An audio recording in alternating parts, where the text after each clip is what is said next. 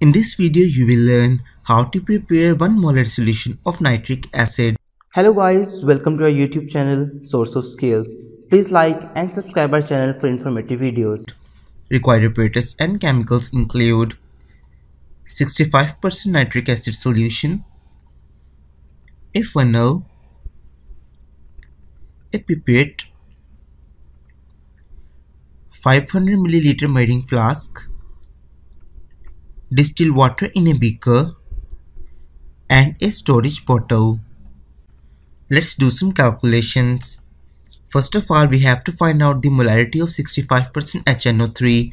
So the molarity formula is percentage of HNO3 multiplied by its density whole divided by molecular weight multiplied by 10. So the percentage of HNO3 is 65. Its density is 1.19. Now let's find out the molecular weight. For that, let's go to periodic table. So we have molecular formula of hydrogen as 1.008 plus we have nitrogen which is 14.007 plus 3 oxygen molecules, so 15.999 multiplied by 3.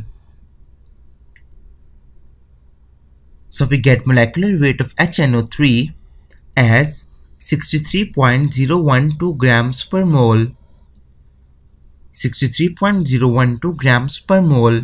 Let's put the values in the formula. 65 multiplied by 1.39 multiplied by 10 whole divided by 63.012 and we get 14.34. Now here we use molarity formula as M1V1 is equal to M2V2, where M1 is equal to molarity of HNO3 which is 14.34. M2 is the molarity of our required solution which is 1 molar. V1 is the required volume of HNO3 and V2 is the final volume of the solution which is 500 milligrams. Rearranging the formula and putting the values at 1 multiplied by 500 divided by 14.34 and the volume is 34.87 milliliters. Let's start our preparation.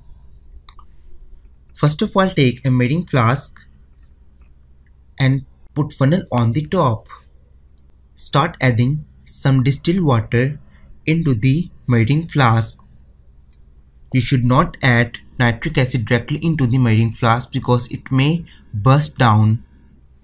Now put nitric acid into the measuring flask up to 34.87 milliliters.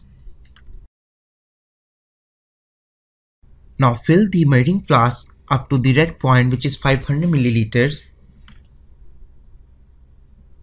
Cross the bottle and you have find out 1 molar solution of HNO3. You can store it in any bottle you want. Thank you.